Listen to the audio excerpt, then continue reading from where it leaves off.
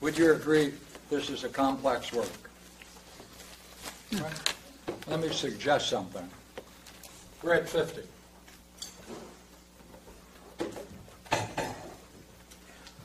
I'm going to skip to 69. What if by doing that at 69, he's reflecting back? What if we focus on 69 because it anticipates what's coming and it will allow us to see in the language that he's using that he's going to be using a certain set of terms, a vocabulary.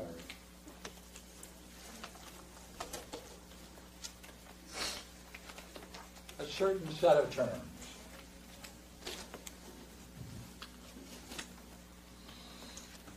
In order to make the points he's making, he has to use a certain set of terms in order to make the conclusion that he wants to come to. But these terms came out of this section.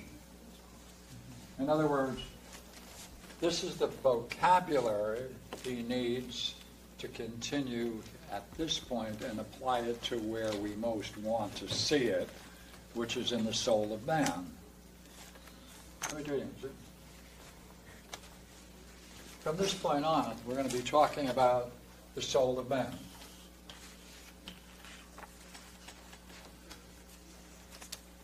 All the terms that he's going to use to describe the soul and the drama it faces, the drama and the conflicts it faces, all the problems,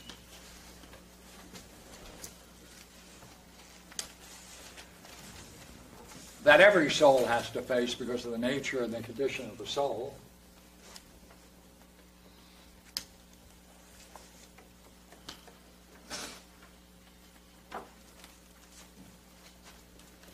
Have to be identified. Now, once you get the natural problems of the soul, which is that because it has certain powers and does certain things, and then you have to have the second set of problems.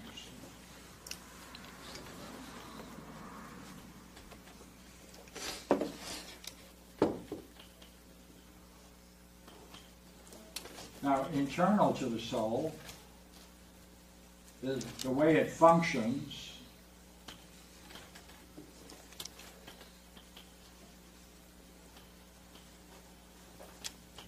And its conflicts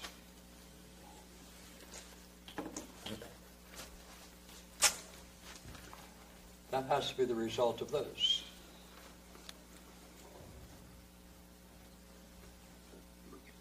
So the terms that we're going to use are developed here.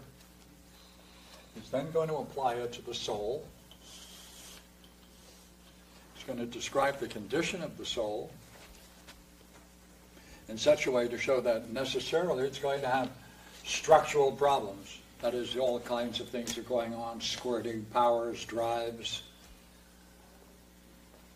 Then he's going to talk about what happens internally to the soul, that is to say, the way it functions and the nature of its conflicts. These are independent. Because this is the education of the soul. This is how to bring it into a harmony to allow the condition for seeing. There must be a harmony of the soul and all of its parts.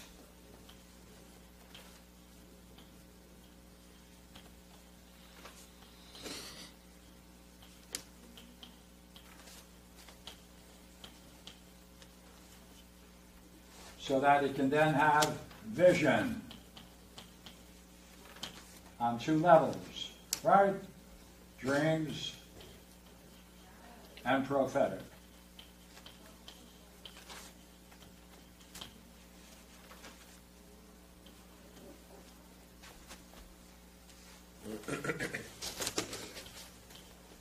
That's the goal. Vision. So,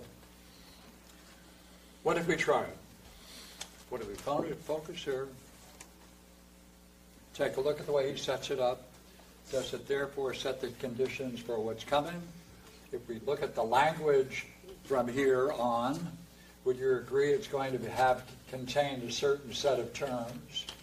The origin of those terms, we are assuming, can be found in this section, and therefore it has a unity to it. So it develops slowly and brings all the conflicts necessary, inherent, because this is the transition from cosmology to the psychology of the soul.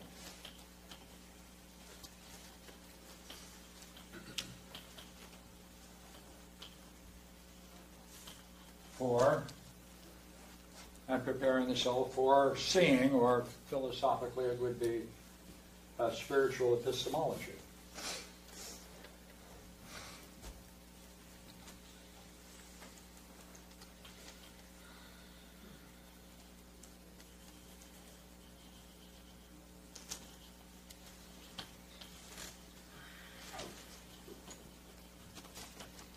That is to say, we know the word, therefore for noetic functions.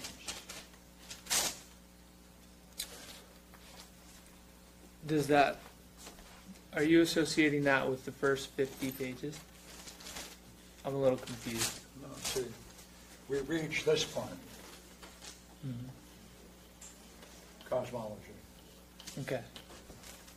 Thank you. The bridge from psychology, from cosmology to psychology are going to be a common set of terms that he develops. When he develops those common set of terms, then he's going to say you can also understand those on another level for the mind, noetic functions. That's the way it's going. Okay. Possible? Any questions before we jump in?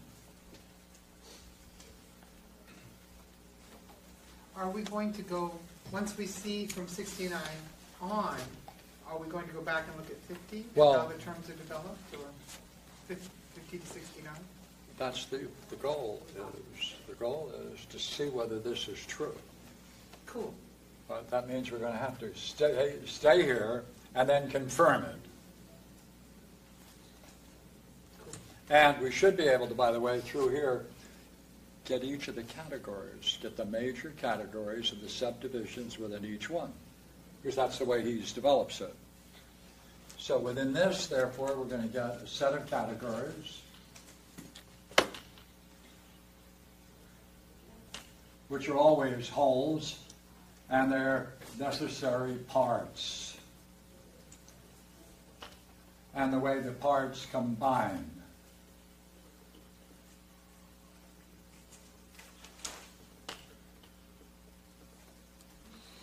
It's not true.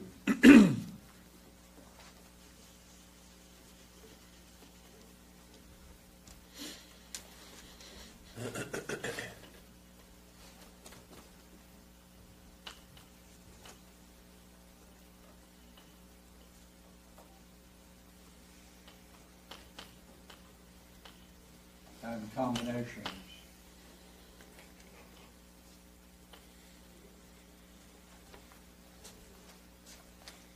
Okay, that's where we're going. Okay.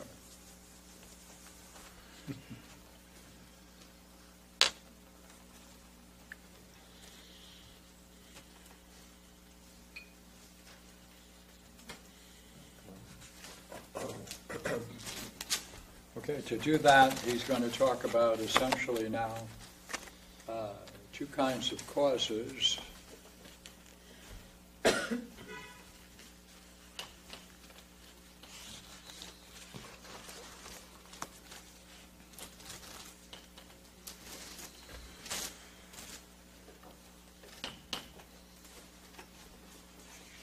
Now, what's kind of amazing in this section is that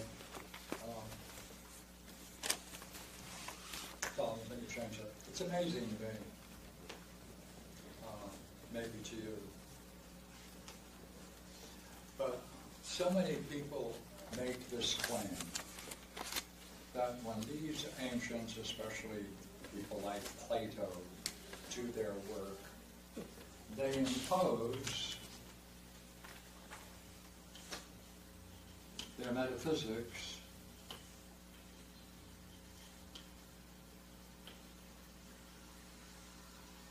on natural processes or nature. And I've always enjoyed that because it's so simple.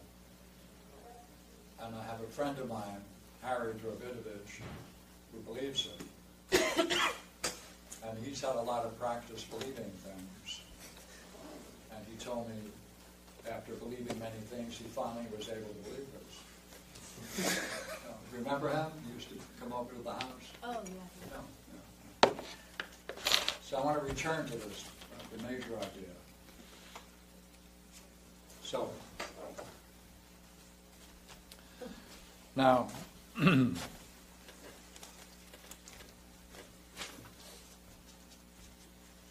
I just want to start with this couple of sentences above 68e, between D and E.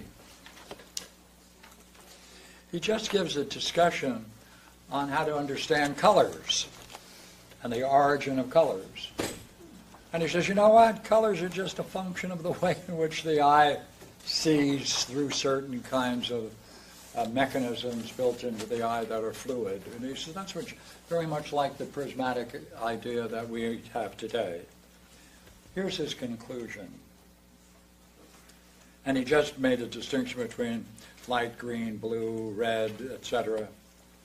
As to the rest, it is fairly clear from these examples what are the mixtures with which we ought to identify them if we would preserve probability in our account. So this whole thing is probability.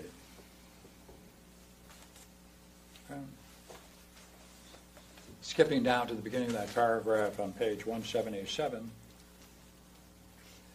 Such then, notice, right? Such then, being the necessary nature of all these things, the artificer of the most fair and good took them over at that time amongst things generated when he was engendering the self-sufficing and the most perfect God.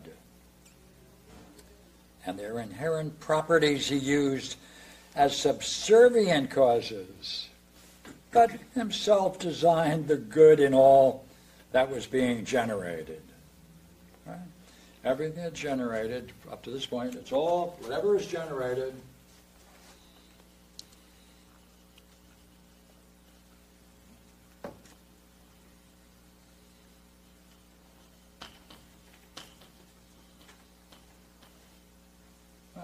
that's good.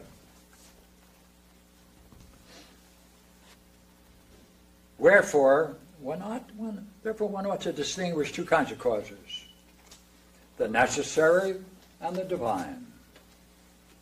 And in all things to seek after the divine for the sake of gaining a life of blessedness, as far as our nature admits thereof, and to seek the necessary for the sake of the divine. Hey, look here. To seek the necessary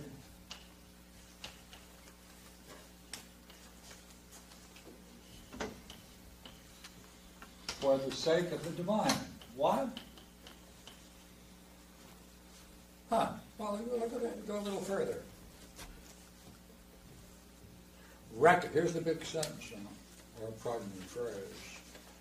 Reckoning that without the former it's impossible to discern by themselves alone the divine objects after which we strive, or to apprehend them, or in any way partake thereof. What did you just say?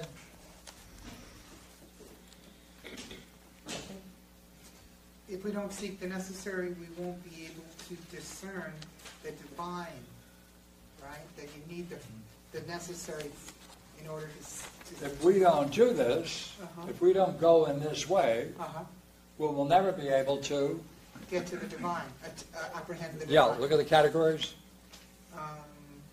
to apprehend or in any way partake thereof. Right. To either apprehend them or partake. Right. Ah, ah, ah, ah. No.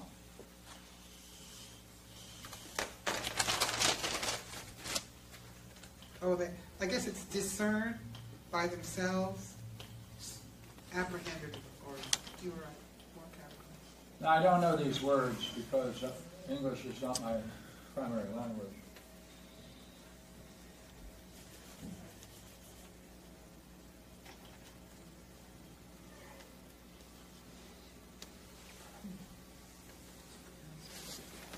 What's the Stephanus? Is it 68D? Is that where we are? Yeah, or 68E actually. That's 68. right, 69, top page 179. Alvin Yeah. Taylor. That's why. Oh, Taylor. Oh, did you find it? No. So 68E? 68. Low, and then it's moving into this area right Oh, here, okay. which is a divine. Got We it. should investigate the necessary. Okay. Thank you.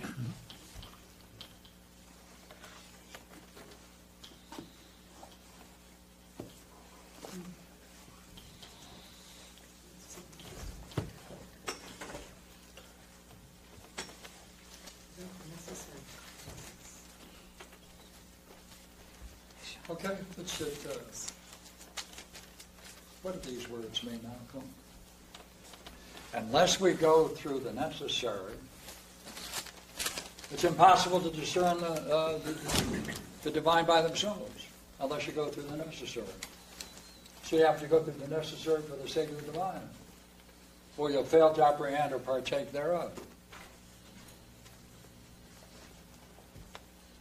Therefore, the doorway to the divine is through the necessary. Causes, right? Pardon me? Causes. Yeah, causes. Necessary causes, divine causes. Got to go through the necessary causes. Ah.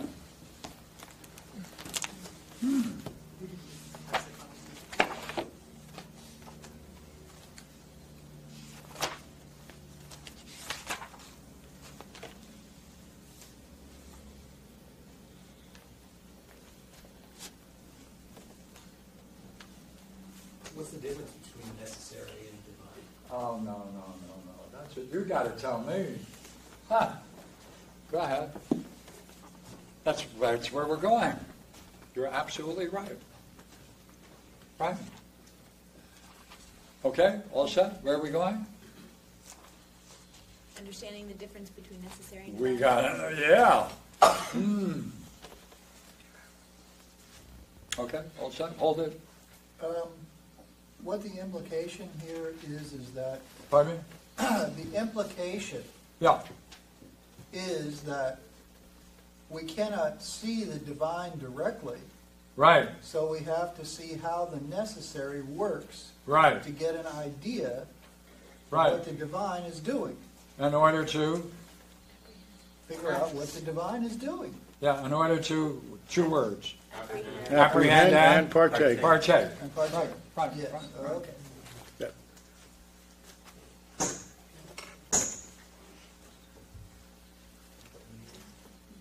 Yeah,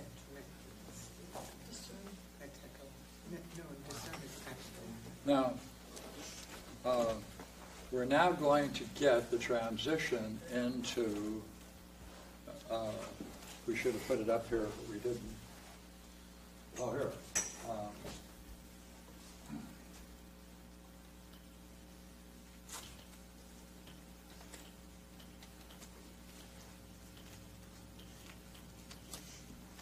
Psychology and anatomy, right? It goes together. So, we did not agree. We need a reader. Uh-oh. I just had one quick question then. If what Lyndon said is true, then it's somewhat parallel then to how you have to just read a text in general, that you need to know the details. You have to understand the details in order to have a chance at comprehending or apprehending. That's certainly playing on the fact that we could make it stronger. If it turns out that by understanding what he means by necessary causes is a model for understanding. Yes, right on, right with it. Yeah, yeah. Sorry, would you repeat that? I was thinking about something else. What was the, would you repeat the point you just made to Daniel? I was looking at something else and I didn't hear it. He was saying that it would be even stronger if it turns out that by necessary causes, it turns out to be a model for understanding. Because I was saying, when we read, we understand the details, as opposed to the sort of Gestalt theory that you just kind of skim through it, Right. you don't understand it, and then you get a hole, and then you go back and then the details spill themselves out. Okay, so in here is the discussion on causes.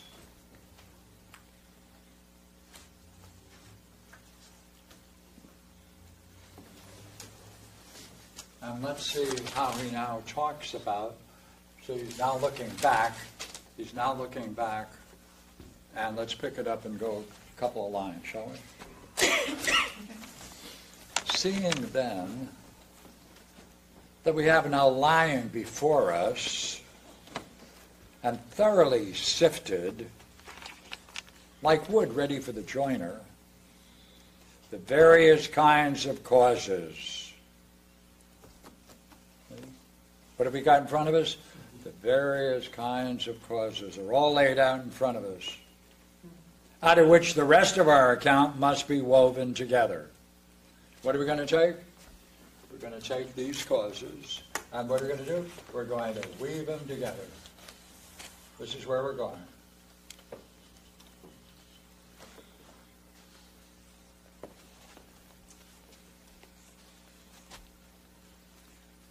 Let us once more, for a moment, revert to our starting point.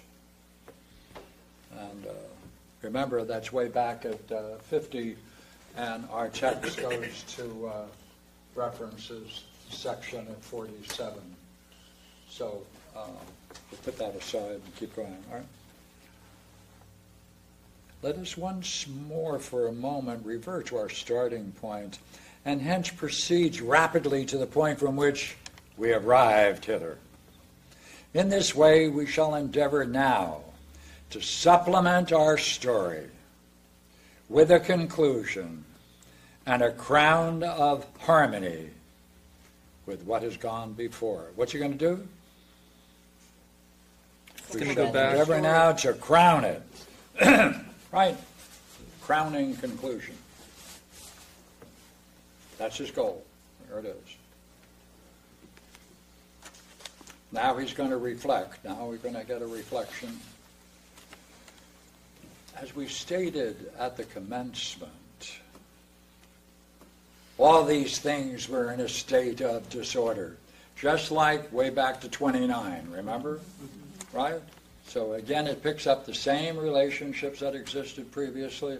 He keeps doing this again and again in each subject that he entertains, out of which he then has to show the condition for order. Hey, same thing here.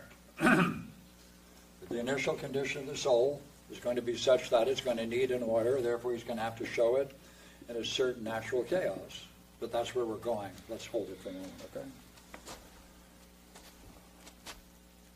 As we stated at the commencement, all these things were in a state of disorder when God implanted in them proportions, both severally and in relation to themselves and in their relation to one another, so far as it was in any way possible for them to be in harmony and analogy. For at that time, nothing partook thereof save by accident, nor was it possible to name anything worth mentioning which bore the names we now give them, such as fire, water, or any of the other elements. But he, in the first place, set all these in order, and then out of these he constructed this present universe, one single living creature, containing within itself all living creatures, both mortal and immortal. And he himself acts as the constructor of things divine. But the structure of mortal things he commanded his own generated sons to execute. And they, imitating him, on receiving the immortal principle of soul, framed around it a mortal body. Here we go. Here we go now. What are we going to get? The anatomy.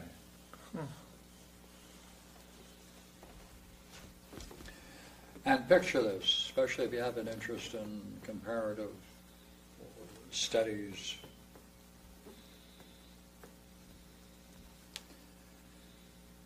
So, hey, look here. And they, imitating him on receiving the immortal principle, so framed around it a mortal body and gave it all, the body, to be its vehicle, and housed therein, besides another form of soul, there are three kinds of souls, even the mortal form, which has within it passions, fearful, unavoidable. Firstly, now pick it up now. There's 7. Pleasure, a most mighty lure to evil. Next, pains, which put good to rout. Besides these, rashness, fear, foolish counselors both, and anger, hard to dissuade, and hope, ready to seduce. And blending these, now comes the shift, and blending these with irrational sensation and with all daring lust, they thus compounded it in necessary fashion the mortal kind of soul. What's he putting into place in the soul? Pleasure, pains, angers, hope, fears, lusts, rashness, right? Blend them all into this soul. He's got a mess now. Wherefore, since they scrupled to pollute the divine, unless through absolute necessity, they planted the mortal kind apart therein. Right? That's what they did. They planted the mortal kind apart therefrom in another chamber of the body, building an isthmus and a boundary for the head and the chest by setting between them the neck. See, now he's going to say, I'll tell you what. He said, I'll take the human form, and he's going to say, I'll tell you why the things are the way they should be. Right? So he's going to give you the reasons why, philosophically, your toes are where they are, and your belly button is exactly where it should be. But while doing it, see, what's he doing? He's doing another whole part. Got the category body, breaking into parts. Now he's going to show how they interrelate. He's going to have them and the way they interrelate with one another. Right? So here we go.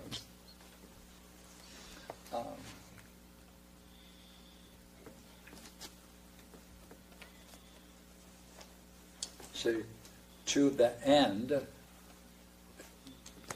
that they might remain apart. What does it? The isthmus, right? The neck. That separates the head from the rest. Right, that's it. That's the isthmus, right? Sets them apart. And within the chest, notice he's building the thorax, as it's called. They fashioned the mortal kind of soul.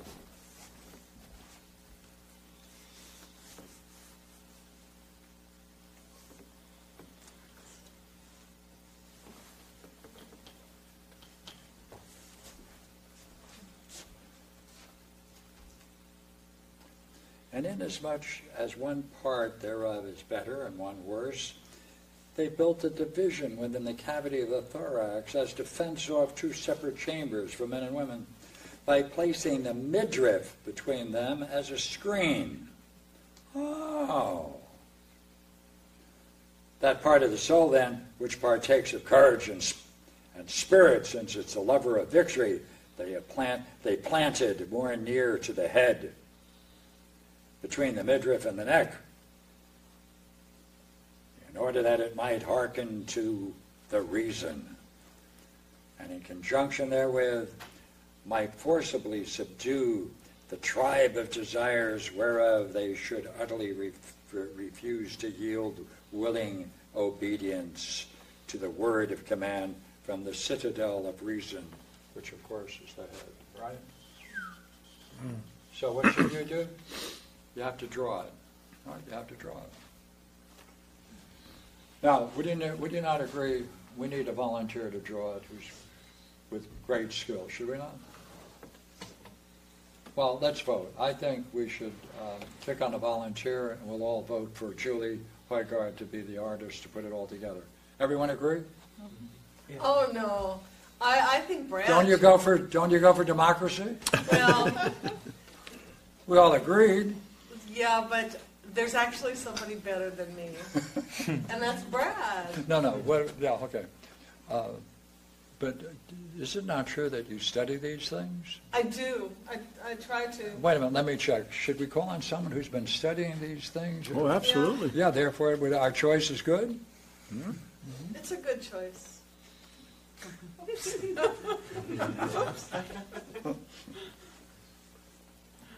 Okay, look, in the description, though, he's going to pick up, you see, the problem of the soul is now in the body, and now he's going to talk about all the struggles necessarily that are going to follow once you put the soul in the body. That's where he's going. And the heart, which is the junction of the veins, is found the fount of the blood. It circulates vigorously through all the limbs. They appointed to be the chamber of the bodyguard. To the end, that when the heat of passion boils up, as soon as reason passes the word around that some unjust action is being done, which affects it, either from without or possibly even from the interior desires, every organ of the sense in the body might quickly perceive through all the channels, through the injunctions and the threats and all the ways, obey and follow them, thus allowing their best part to be the leader of them all. What is it? It all responds to the cry of justice and injustice, right? That all the parts of the body line up, they all go together. That's a means of relief for the leaping of the heart in times when dangers are expected and passion is excited, since they knew all such swelling of the passionate parts would arise from the action of fire. Okay. Hey, so he's picking up the idea of fire that he previously developed. Watch the way the kinds of elements he picks up. They contrived and implanted the form of the lungs. This is, in the first place, soft and bloodless.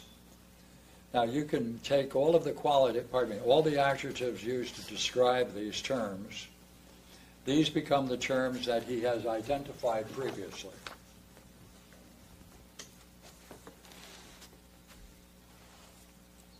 And moreover, it contains within it perforated cavities like those of a sponge, so that when it receives the breath and it drinks, and the drink, it might have a cooling effect and furnish relief and comfort of the burning heat. Right.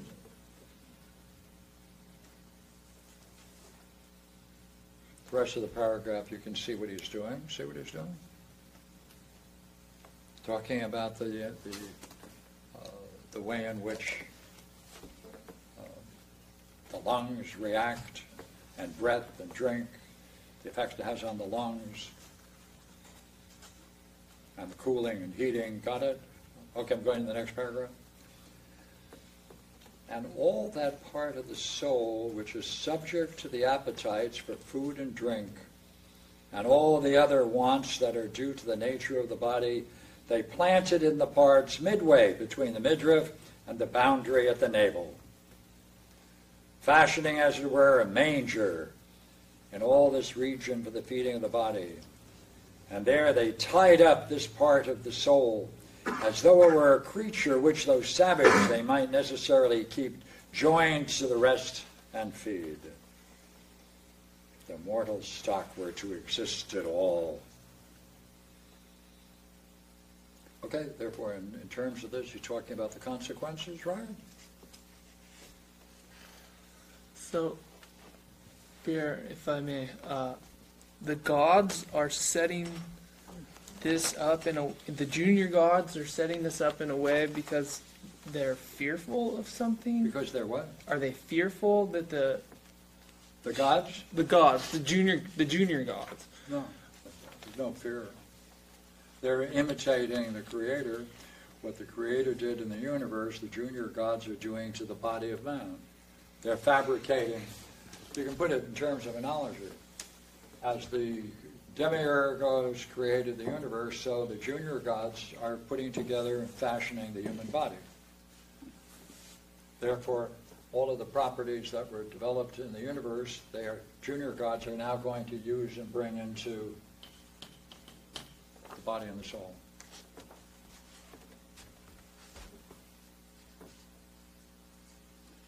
Okay, as he does that, it's going to be negatives and positives. Agree as you go down this list.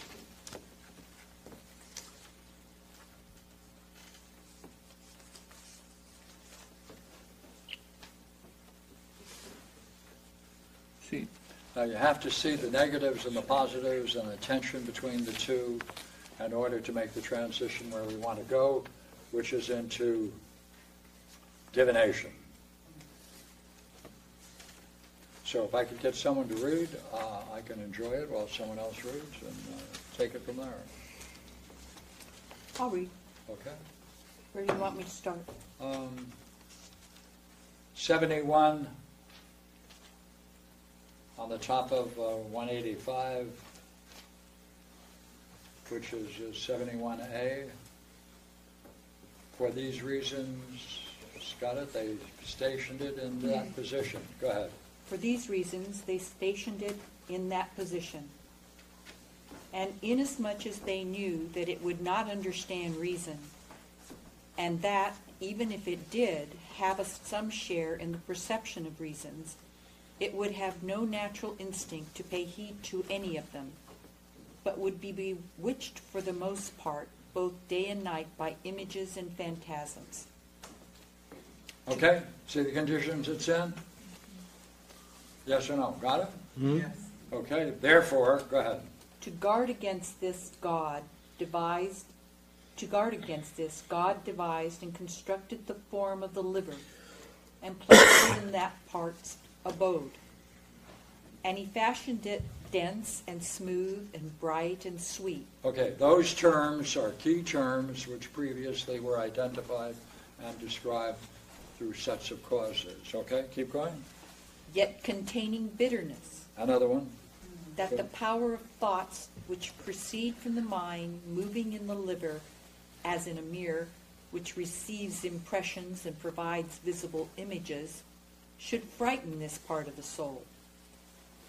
For when the mental power bears down upon it with stern threats, it uses a kindred portion of the liver's bitterness, and makes it swiftly suffuse the whole liver, Go ahead. so that it exhibits bilious colors, and by contractions makes it all wrinkled and rough. Moreover, as regards the lobe and passages and gates of the liver, the first of these it bends back from the straight and compresses, while it blocks the others and closes them up, and thus it produces pains and nausea. Right, what condition it's in? It wakes it up. Full of pains and nausea, right? Frightens, fearful images. Go ahead. On the other hand, When a breath of mildness from intellect paints on the liver appearances of the opposite kind, and calms down its bitterness by refusing to move or touch the nature opposite to itself, and using upon the liver the sweetness inherent therein, rectifies all its parts, so as to make them straight and smooth and free. It causes the part of the soul planted round the liver to be cheerful and serene, so that in the night it passes into its time sensibly, being occupied in its slumbers with divination. well, how did it do that? By becoming cheerful and serene. It had to have the dianoia, or intellect. But how did it do it? Yeah, that's It true. says a breath of mildness.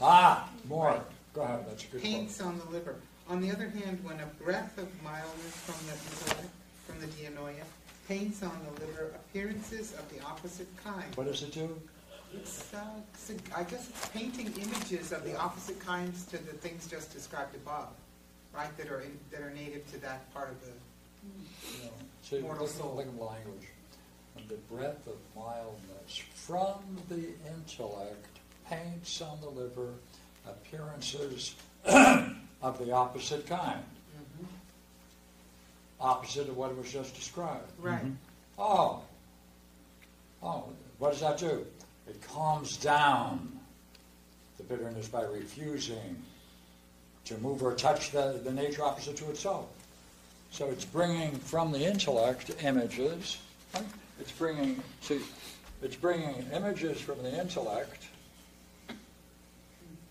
and it paints a different picture than what is, we could say, is going on within the physiology of the substance, and that calms it. And what does that allow? It rectifies, makes them straight, smooth, and free. Cheerful and serene. Is that part of The the soul area. which is planted? Yeah, go ahead. Sorry. Well, straight and smooth and free, it causes the part of the soul planted around the liver to be cheerful and serene, so that in the night it passes its time sensibly, being occupied in its slumbers with divination. Right. Seeing that in logos and phronesis it's not participating. So seeing that in reason and intelligence it has no share. So it has no logos and no phronesis. Without both, right? Then what can happen? Divination. Divination emerges. Now he's going to reflect on what he just said. Look at this, see? For they who constructed us, remembering the injunction of the Father, when he enjoined upon them to make the mortal kind as good as they possibly could, they rectified the vile part of us by thus establishing therein the organ of divination, that it might in some degree lay hold of truth. And that God gave unto man's foolishness gift of divination. Yeah? Hey, you know what? A sufficient token of this is that no man achieves true and inspired divination when he's in his rational mind, which is really a non-phronesis mind. But only when the power of his intelligence is fettered in sleep, or when it's distraught by disease or by reason of some divine inspiration. But it belongs to a man when in his right mind to recollect and ponder both the things spoken in dream or in waking vision by the divining and the inspired nature, and all the visionary forms that were seen, and by means of reasoning to discern about them all wherein they are significant, for whom they portend good or evil in the future, the past, or the present.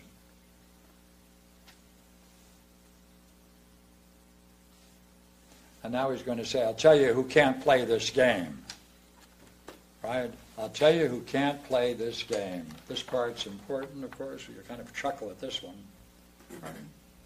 Excuse me, our reader. But it's not the task. But it Yeah, go But ahead. it is not the task of him who has been in a state of frenzy, and still continues therein, to judge the apparitions and voices seen or uttered by himself. For it was well said of old, that to do and to know one's own and oneself belongs only to him who is sound of mind. Right, don't lose it. Go ahead. Wherefore also it is customary to set the tribe of prophets to pass judgment upon these inspired divinations. And they indeed themselves are named diviners by certain who are wholly ignorant of the truth, that they are not divine, and they indeed themselves are named diviners by certain who are wholly ignorant of the truth, that they are not diviners, but interpreters of the mysterious voice and apparitions, for whom the most fitting name would be prophets of things divine. Okay, what was just said? Can't judge it yourself if you're in a state. What does he think of the interpreters? They're Out. Yeah.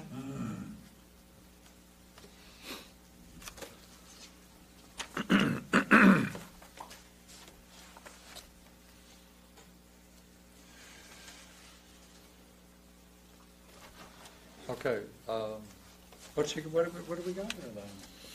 We're talking about cosmology, psychology, anatomy, and now suddenly in rectifying the problems of the soul. When you rectify that, divination.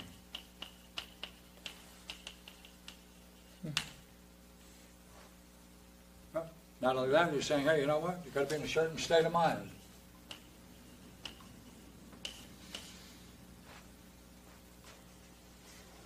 And it also comes also in dreams, does it not? Mm-hmm. Dreams and visions. Spoken in dreams, awakened. Hmm.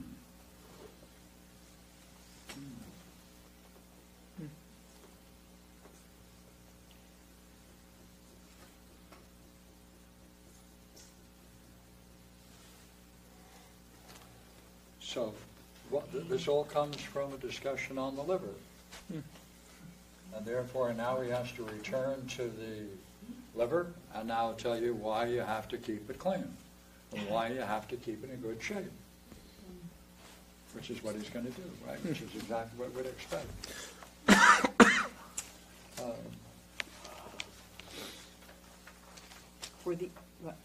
Yeah, go ahead. For these reasons, then, the nature of the liver is such as we have stated and situated in the region we have described, for the sake of divination.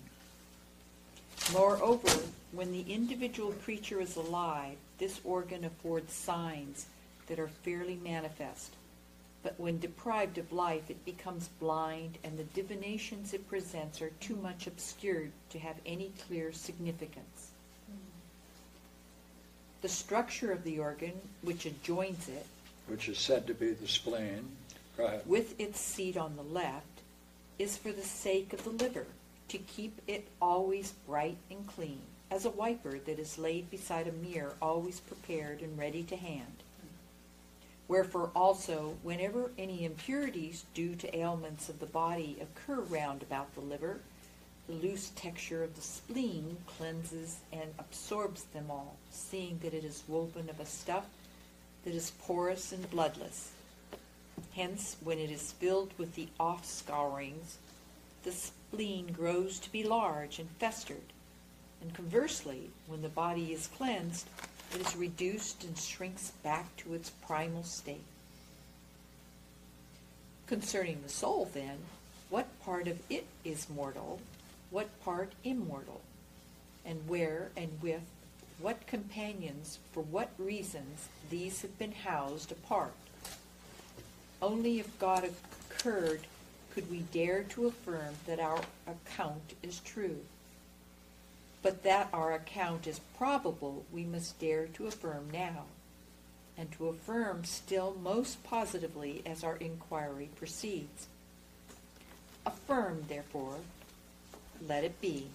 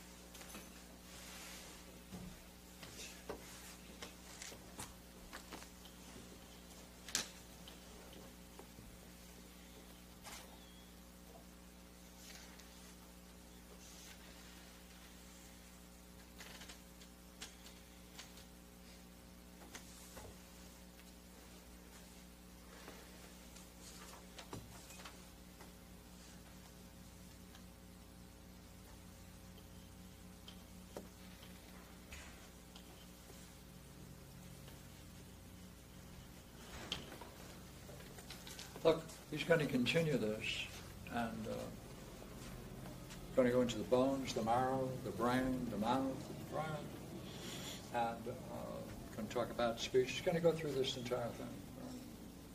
And he's going to talk about the condition of sin and how it has to be rectified. So he's going to go all through this, and then he's going to then talk about blending, and that's at 77. Because with the blending, we take part of the third kind of soul, which is at 77, and that's between the midriff and the navel, and there's a great deal of power turned into that.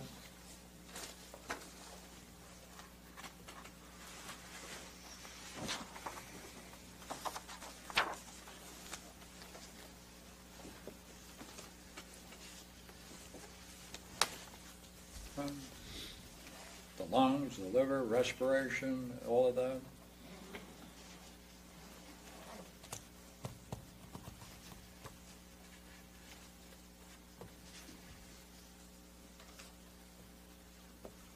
Now, once he gets all of this in place, and he's talked about each of them, then he can talk about the next level, which we really are interested in, which is the nature of disease.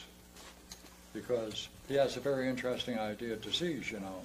One of the worst diseases is stupidity. Right? So look here. This is where we're going. And you're going to see the transition at,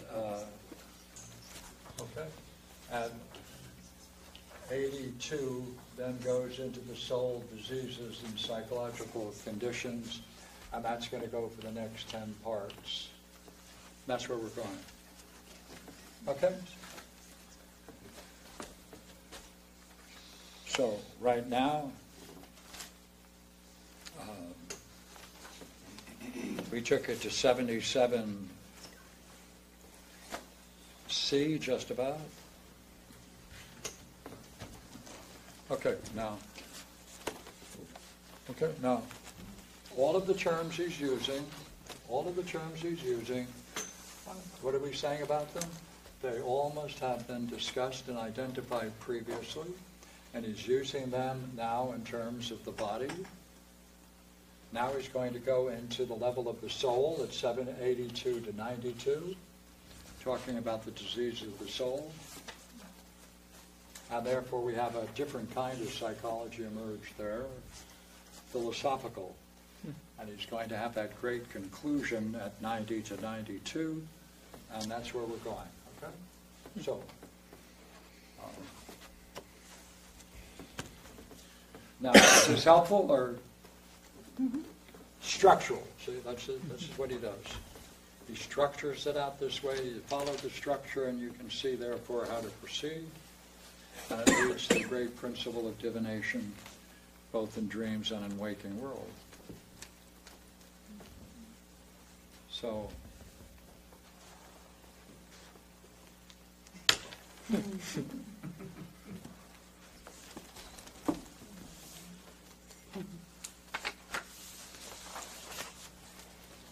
so would you agree we can get, would you not agree Julie volunteered to do this?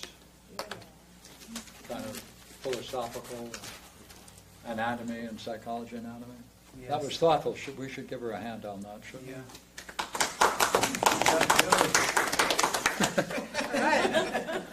I can see her lecture at UCI changed a bit now. Gets up there, she's going to talk to those dudes about divination and how to clean the liver and the spleen. Yeah. Okay. Well, I better go home right away and get started. You're putting all your books away quickly, Julie. I gotta go home and get started. Okay, good place to quit. Right, good place. Okay. God